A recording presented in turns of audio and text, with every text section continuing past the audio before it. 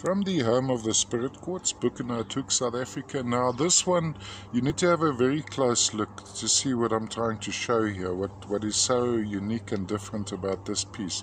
There's a definite form. It's almost like a ball with spikes. Now in the days of old, I think the knights used to beat each other with these things. It was a chain with a ball and spikes on it.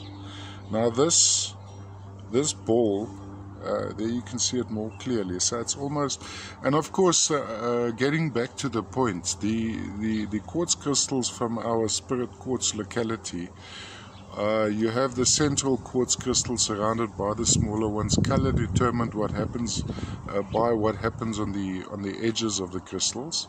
Matrix is solid quartz. How would we display this guy? Well, you know, the ball and mace, or whatever they called it, that would be the main effect on this one. So I like going for anything unusual, out of the ordinary, and this form is quite exquisite. Can be displayed all the way around. So there we have it, this way around, and that's from the home of the Spirit Quartz, Buchananock, South Africa.